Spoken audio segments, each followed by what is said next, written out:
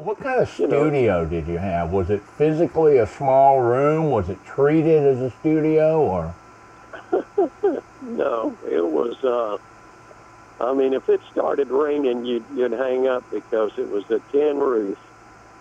But I had a couple of electro voice microphones that I had managed to pick up and recorded it with probably, one for the drums, one for the bass.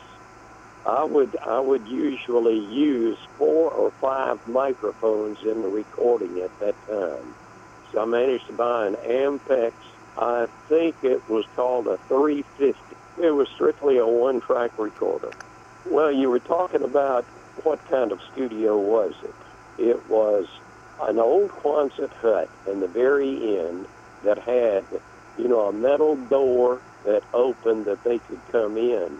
And I think one of the funniest stories, their drummer's name was King, and I think his name, he went by King Hen. They were living in Lancaster, and they came over and tied the drums to the top of their car. It started raining, and I mean, it poured down rain, and when they got to the studio, it had been raining outside, and the drums were soaking wet. When they came in, the drummer came up and said, "Do you have any fire in here?"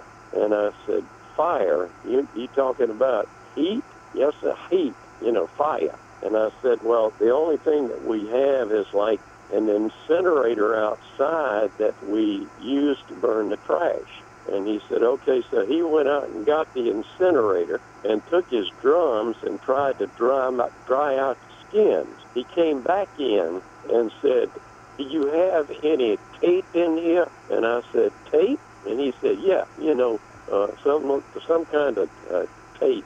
So he had burned a hole in his drum. And so he took tape and taped it up. He used those drums on the recordings